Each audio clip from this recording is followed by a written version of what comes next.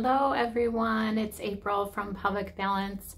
Today I want to do a little bit of self-treatment in this video.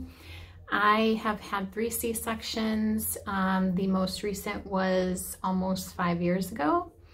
And last night I was reaching to put my phone on the headboard and I felt some pulling near my scar, and that was definitely a sign that I think it's about time for me to check in on that area because it has been a little while since I treated myself.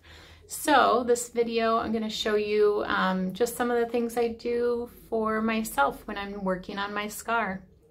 Check it out.